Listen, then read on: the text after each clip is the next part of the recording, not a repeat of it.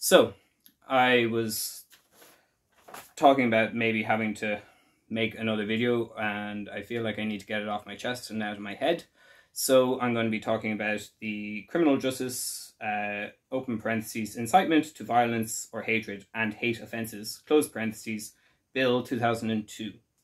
We're required to bring something like this in since we ratified the Treaty of Amsterdam in 2008, which is specifically the Council Framework Decision 2008/913/JHA of 28th November 2008 on combating certain forms of forms and expressions of racism and xenophobia by means of criminal law. Point 9 on the opening page of it is that hatred should be understood as referring to hatred based on race, colour, religion, descent, or national or ethnic origin. And in section 6.1, each member state shall take the necessary measures to ensure that a legal person held liable pursuant to Article 5.1 is punishable by effective, proportionate, and dissuasive penalties, which shall include criminal or non-criminal fines and may include other penalties. So we're required to bring this in because we signed up to the to the Treaty of Amsterdam. Okay, now all the bills that I've just read out and things like that all say hatred is hatred is hatred, and I'll give you a couple of definitions of hatred that I found. Hate: intense hostility and aversion, usually deriving from fear, anger, or a sense of injury. That's in the Merriam-Webster dictionary. The Collins Dictionary defines it as extremely strong feeling of dislike for someone or something. And then finally, hate derives from a strong dislike or ill will towards persons or things. As an emotional attitude, a person may oppose, detest, or despise contact with a thing or person. And that's from BibleStudyTools.com. Okay, so that's what hate is. Should it need to be explained and in as many words as I just have in a bill? No, because the bill is required to use words that are most easily understood, and everyone has a fair definition of what hate is, I would imagine. There we go. The reason we're bringing this in is it replaces the old law from 1989, the Protection of Incitement and Hatred Act. It's to replace that and update it. Okay? Short title and commencement. This act may be cited as the Criminal Justice Incitement to Violence or Hatred and Hate Offences Act 2023 and shall come into effect whenever the Minister brings it into effect. It is meaning protection. It is to protect certain individuals or groups of individuals under the usual protected characteristics that are cited in the Equality Act of 2002, those being race, colour, nationality, religion, national or ethnic origin, descent, gender, sex characteristics, sexual orientation, or disability. References to that's Article 3, and then Article 3 to B refers to descent, including references to a person or groups of persons who descend from persons who could be identified by certain characteristics such as race or colour, but not necessarily all of those characteristics still exist. Okay? Sexual orientation has the same meaning as it has in Section 2.1 of the Equality Act, Equal Status Act 2000, as in, and that is quoted as heterosexual, homosexual, bisexual. There's no mention of asexual, aromantic, pansexual, etc., etc., etc., which is convenient. References to sex characteristics shall be constructed as a reference to the physical and biological features of a person relating to sex, and disability has the same meaning as Section 2.1 of the Equal Status Act of 2000. And gender means the gender of a person or the gender which a person expresses as the person's preferred gender or with which the person identifies, and includes transgender and a gender other than those of male and female. Okay? Seems fairly straightforward. Section 4 is repeal. Section 5 is expenses. Section 6 is interpretation and application. Information systems. Material means anything that is capable of being looked at, read, watched, or listened to, either directly or after conversion from data stored in another form. Public place means any place to which the public have access, whether as of a right or by permission, and whether subject to or free of charge. Reasonable and genuine contribution. This is kind of the get-out clause for anyone who might face a charge under the Act. Reasonable and genuine contribution in relation to literary, artistic, political, scientific, religious, or academic discourse means a contribution that is considered by a reasonable person as being reasonably necessary or incidental to such discourse. So this includes, TV, radio, debates, media, conversations, debates, but does not, in my opinion, include the spread of misinformation about people who are protected under the bill. Okay? Section 6.2, for the purposes of this part, a person shall be regarded as communicating material to the public or a section of the public if the person displays, publishes, distributes, or disseminates the material, B, shows or plays the material, or C, makes the material available in any other way, including through the use of an information system, which is the internet, basically, to the public or to a section of the public. Under Section 7, offence of incitement to violence or hatred against a person on account of their protected characteristics. Subject to, Section 7.1, subject to subsections 2, which is the interpretation, and 4, which is the repeal of the Protection to Incitement to Hatred Act 1989, and Section 11, protection of expression. A person shall be guilty of an offence under the section if A, the person A1 communicates the material to the public or a section of the public, or 2, behaves in a public place in a manner that is likely to incite violence or hatred against a person or a group of persons on account of their protected characteristics or any of those characteristics, and B, the person does so with the intent to incite violence or hatred against such a person or groups of persons on account of those characteristics or any of those characteristics, or being reckless as to whether such violence or hatred is thereby incited. What does that mean? By the way, I'll have to edit this, which means I'll put in screenshots of what I'm reading, with or without my notes, but you can revise those. You go to most pride parades, there's generally a counter parade, an anti-pride, because we can't be out flaunting ourselves and gallivanting in public and having a gay old time or a queer old time. So, arguably, because the counter parade is trying to, incite hatred and or violence towards the pride parade, arguably they're committing a crime under this bill. That depends on whether or not they're reported, and whether or not the Gardaí decide to do anything about it, and whether or not the Director of Public Prosecutions decides to do anything about it, and then what the judge decides to do about it. So, what was I going to read next? Section 3, in any proceedings, Section 7.3, in any proceedings for an offence under this section, it shall be a defence to prove that the material concerned, or insofar as appropriate, the behaviour concerned, consisted solely of A, a reasonable or genuine contribution to literary, artistic, political, scientific, religious, or academic discourse. So that's, protection against your deeply held beliefs, or, debate on law or social policy.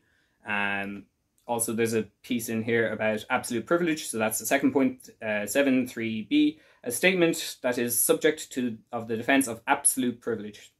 That's parliamentary privilege. Anyone in the Dáil or the Seanad can say whatever they like under parliamentary privilege. So they can name people, they can make assertions and assuasions and inferences and everything else, and it's protected speech. Okay, you can't sue somebody for calling somebody something because they called you something in the Dáil. You can try, but it's protected privilege. Section 9, provisions relating to offences under Section 7 and 8. This is, I think this is the one, or it's section 10.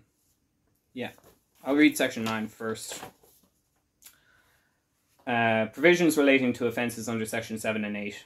9.1. A person may be found guilty of an offence under section 7 or 8, irrespective of whether the communication of material or behaviour, the subject of the offence, was successful in inciting another person to violence or hatred against a person or a group of persons. So whether or not you succeeded in encouraging somebody else to do something out of hatred because of your hatred, or the hatred that you're espousing for whatever reason, is irrelevant. The fact that you were doing it in the first place makes you the responsible one, whether or not it has the desired effect or not. Moving on to section 10. This is the one that most people are having the problem with, which, okay, fair enough. Section 10, offence of preparing or possessing material likely to incite violence or hatred against a person on account of their protected characteristics. Excuse me. So section 10.1, subject to subsections 2 and 3 and section 11, a person shall be guilty of an offence under this section if the person A. prepares or possesses material that is likely to incite violence or hatred against a person or a group of persons on account of their protected characteristics or any of those characteristics, with a view to the material being communicated to the public or a section of the public, whether himself or herself or another person, whether by himself, herself, or another person, and B. prepares or possesses such material with intent to incite violence or hatred against such a person or group of persons on account of those characteristics or any of those characteristics, or being reckless as to whether such violence or hatred is thereby incited. So again, whether if you prepare this stuff or you give it out, regardless of whether it affects other people and causes them to act out of the hatred that you're espousing, you are still guilty of having it, okay?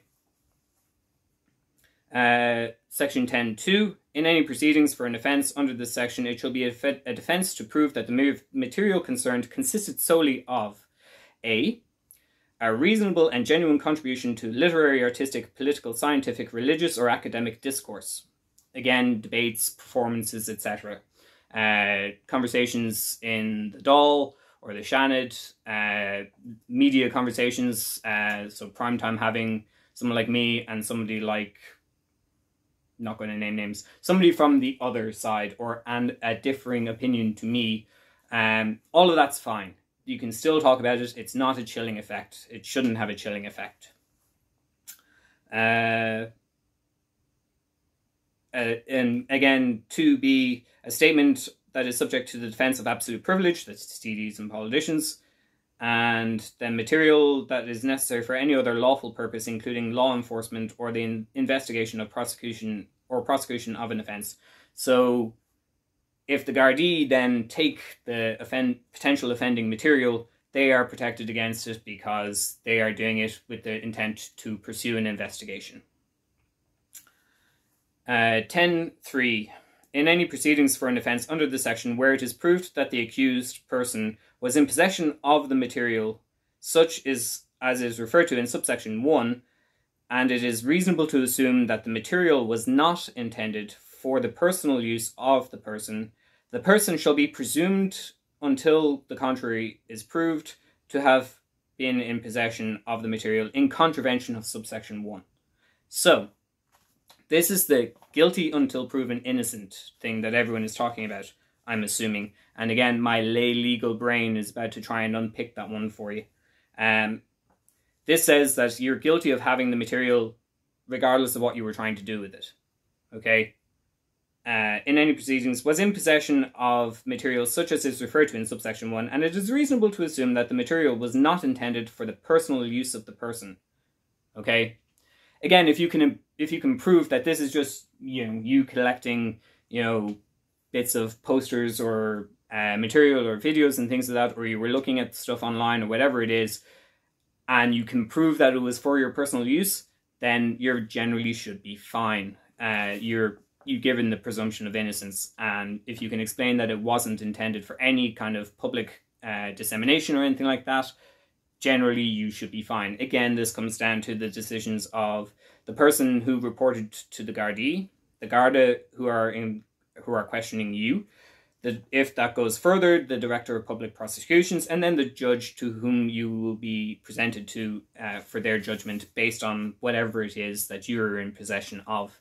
I heard a lot of people, but particularly senators, saying, well, this could put me at jeopardy because I could send them something that would be definitely considered offensive, and if I then reported to the Guardian and said, well, such and such is in possession of such and such, then that could be me, out to entrap or, wrongfully accuse people. Well, I'm not convinced that that's not going to happen in some particular case or another, or somebody is not going to allege that that is what is happening more likely. Again, there are protections within the bill to say that, you can explain yourself. Simple. The big one, Section 11, protection of freedom of expression. For the purposes of this part, any material or behaviour is not taken to incite violence or hatred against a person or a group of persons on account of their protected characteristics or any of those characteristics solely on the basis that the material that material or behaviour includes or involves discussion or criticism of matters relating to the protected characteristics. So again, this comes down to, me saying, well, I don't believe in this because of my religious beliefs, or stuff that's on a sign, media, memes, media, TV, radio, etc. It's the use of it as well. So you just putting this out there is one thing. Your intentions are the other thing. This last bit, which comes under Part 3, Number 17, Amendment to the Criminal Damage Act, Section 2A, damaging property aggravated by hate. 2A1, a person shall be guilty of an offence under this section if he or she commits an offence under Section 2 which is aggravated by hatred for the purposes of this section. 2A2, subsection A, subsection 1, where there is a specific victim of the offence, 1, at the time of committing the offence or immediately before or after doing so, the person demonstrates hatred towards the victim. And subsection A2, the hatred is on account of the victim's membership or presumed membership of a group defined by reference to a protected characteristic. Or B, whether or not there is a specific victim of the offence is motivated wholly or partly by hatred towards a group of persons on account of the group being defined by the reference to protected characteristics. And then 17, 2A3, it is immaterial whether or not an accused person's hatred is also on account to any extent of any other factor. So that bit about motivated wholly or partly by hatred towards a group of persons on account of them being part of a protected characteristic, and then the bit about the hatred is on account of the victim's membership or presumed membership of a group defined by reference to a protected characteristic. Brilliant example of that is, the attacks on particularly young women on night buses, and some men, because the two women were being asked to kiss each other, and then when they decided they weren't going to do that, somebody hit them. I'll try and find a link to that and put it down below for you. Or more recently, the attack in Navan, for example. There's no understanding as to what the person who is the victim, what their identity or anything is, but reasonable to assume that it was based on at least a presumption of them being part of a group that is under the protected characteristics. So there we have it. That's what the incitement to hatred bill is, the so-called anti-free speech. You have always had your freedom of speech. You will always have your freedom of speech. This bill just, puts out a few more clearer parameters whereby if you say something, you may be required to defend it a little bit more rigorously than you normally might be asked to defend it. Simple. People want to argue that, by all means, leave a comment down below and I'll get back to you.